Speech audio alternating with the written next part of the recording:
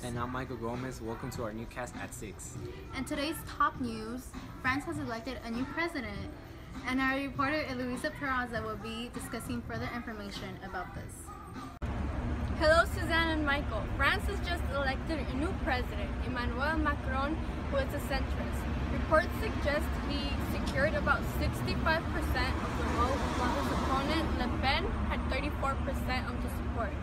His win is a historic victory for Macron, a former investment banker who is the youngest president at age 39. Emmanuel Macron was endorsed by former U.S. President Barack Obama. Our current president tweeted, quote, "Congratulations to Emmanuel Macron on his big win today. As the next president of France, I look very much forward to working with him." Hi, I'm here with Isis, and we're going to be discussing about the new president of France. So, Isis, what are your opinions of Emmanuel Macron? I think he'll be a great president for France. I'm assuming he has great ideas since he voted more. And he got extra votes on his election, so that's very good for him. So Isis, with the new election of Emmanuel Macron, do you believe that there will be a better relationship between the U.S. and France? I do believe that. He seems very educated and he knows what he's doing for the presidency. Trump may not be like what everyone expected, but he's smart, so he'll find a way to make a better alliance with France. Do you believe that the relationship between Emmanuel Macron and our current president, Donald Trump, do you believe that they will find ways to compromise?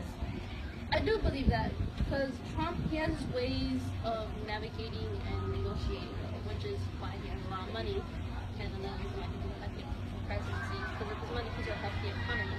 So I'm assuming that with his intellectual, with getting things, he'll find a way.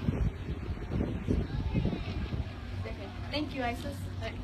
I'm Eloisa Peraza, reporting for PPN News. Back to you. There are many indications that the U.S. may be involved in an all-out war with North Korea. The U.S. has plans for preemptive strikes. U.S. officials believe North Korea is set to test nuclear weapons. American military forces will be moved into positions in the region to destroy the missiles and facilities. North Korea has been testing a number of missiles. Japan is also preparing for a North Korean attack. There is a possibility that North Korea is already capable of shooting missiles with sarin-as warheads, and quote, said Japanese Prime Minister Shinzo Abe. In other news, a 10-year-old boy with autism was arrested as well as charged with a third-degree felony and spent the night in juvenile detention. John Benjamin Haywood was arrested when his mother took him for a standardized test. Young Haywood was arrested on April 12 for the incident, which occurred in October.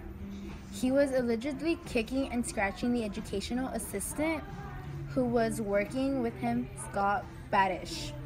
President of Autism Society America told the Post, and I quote, "It is a tremendous failure by two allegedly responsible institutions, which are the police and the school." Thank you for that, Susanna. And now we go with Brian Lovato. A mom was ordered by a judge to stop homeschooling her daughter after the girl was falsely labeled illiterate. Her mom, Vanessa, had moved to a different county and had enrolled her in a private school, but soon realized homeschooling was a better option. The private school had contacted the DVP director of pupil personnel, who had called Vanessa and told her that she needed to file a notice of intent.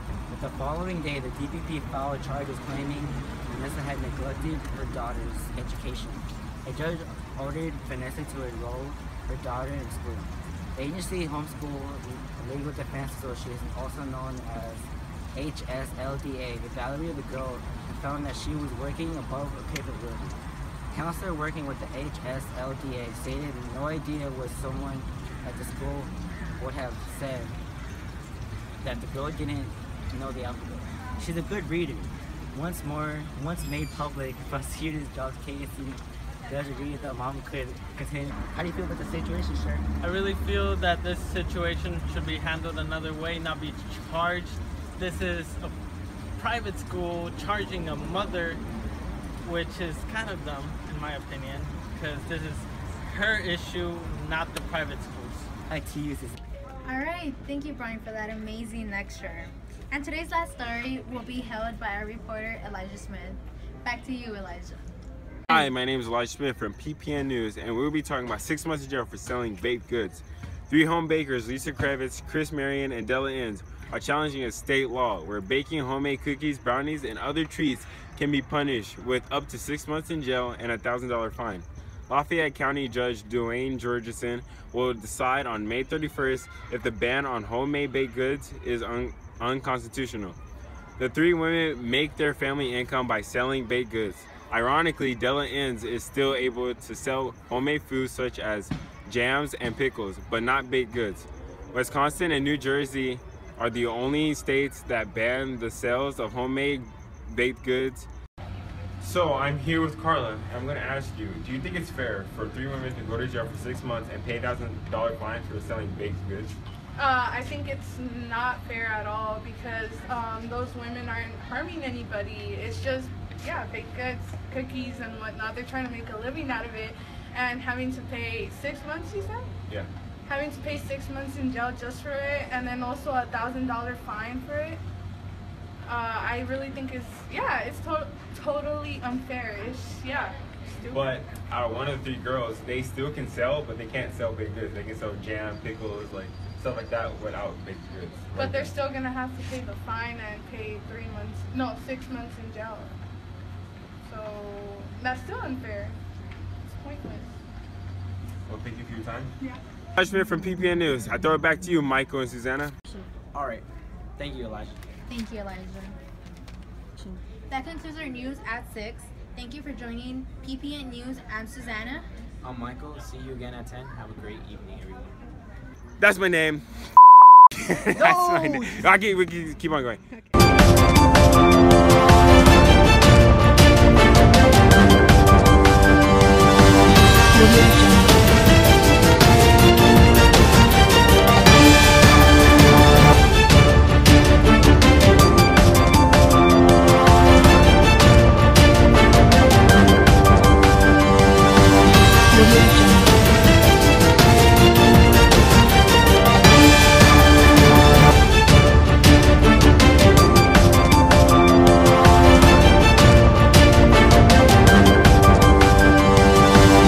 Lamont.